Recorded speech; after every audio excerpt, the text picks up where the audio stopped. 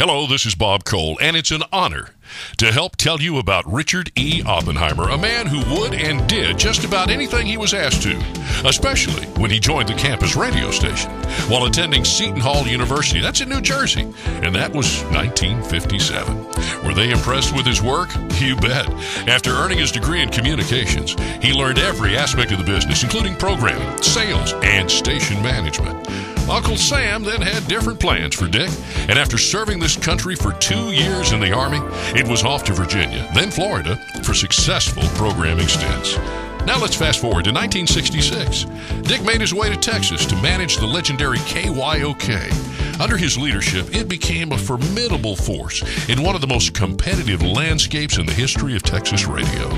Mr. O watched Star Broadcasting's bottom line get fatter, so he set his own sights on owning his own radio group, and he did. First with the purchase of Kixel, KIXL in Austin. Then Dick traveled to McAllen and purchased KBFM. Back to the capital, he purchased KHFI. His empire expanded out of the great state of Texas and into growing markets like Little Rock and Baton Rouge, Mobile, and Columbia, South Carolina. Then Dick went as far north as Pittsburgh and over to the heartland of America, Nashville, Tennessee. By 1996, Dick had sold his stations, but still had the itch, bit of a radio bug still biting him.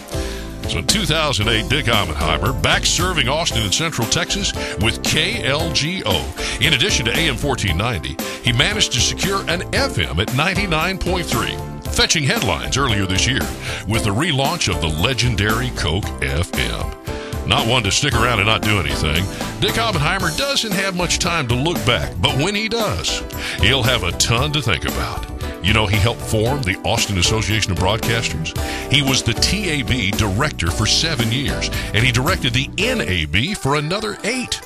He serves on the faculty of the University of Texas College of Communications and their scholarship committee. The people who Dick know say he's the best, and he knows a lot of us. He's had such a positive impact on this industry.